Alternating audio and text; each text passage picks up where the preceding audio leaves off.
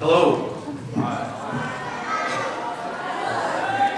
My name is Mr. Hearn, and this is our beginning band for this year. That first piece is a really fun piece for us to play. It's a piece called Latin Rock. It gives the percussion a little bit of a chance to just expose them a little bit and makes them learn some new rhythms not accustomed to on some instruments that they might be new to. And it's a lot of fun to play. The next piece we're going to play is called Mac the Knife. This is a piece I played on my first concert in the 5th grade. So it kind of brings me full circle to when I was their age, playing this piece, and kind of have a lot of memories associated with it, so it's a lot of fun to play. Just a little bit about it. This was introduced by Louis Armstrong about the 1950s. It was actually originally written for the Threepenny Opera in 1928, and he brought it to America.